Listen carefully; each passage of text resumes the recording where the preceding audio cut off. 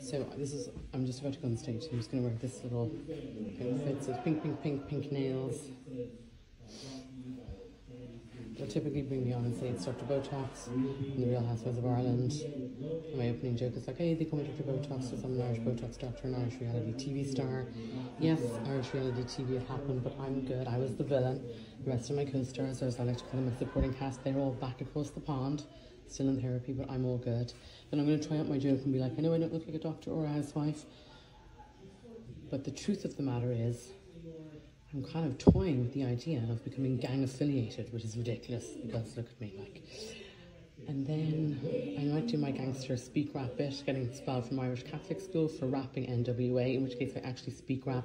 There's only one place where we can go where the price is right, just to fuck a hoe. So you can hear someone in the background because the main stage is kind of linked to this. Very, very special, very, very special building. And again, the lineup for tonight is Alyssa's hosting, my beautiful friend. She's also been doing all the negotiations for SAG-AFTRA. And then there's the lineup, and then they literally bring me on stage as Dr Botox. And then Audrey Stewart, who I know from 4 or 5 years ago, and then I did a show with her recently as well.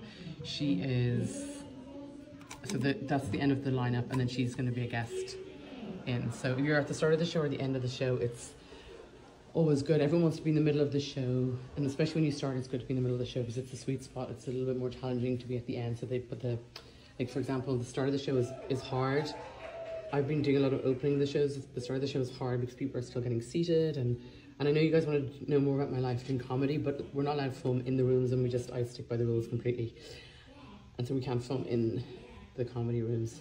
And also there's loads of famous comics here tonight. Like on any given night you have like Leslie Jones, you have Sebastian Maniscalco, you have Alliance Scherzinger, you could have Whitney Cummings, you could have Tiffany Haddish, it's just endless. Like I think they're bringing each other up, and they even can't believe how many famous people are. So there's no cameras.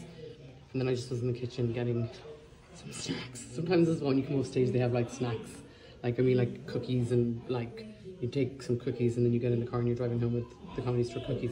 So I can't really share any of my life here, you guys. I will be coming back to Ireland next year to tour with American comics, but can't share anything from there. But this is some behind the scenes.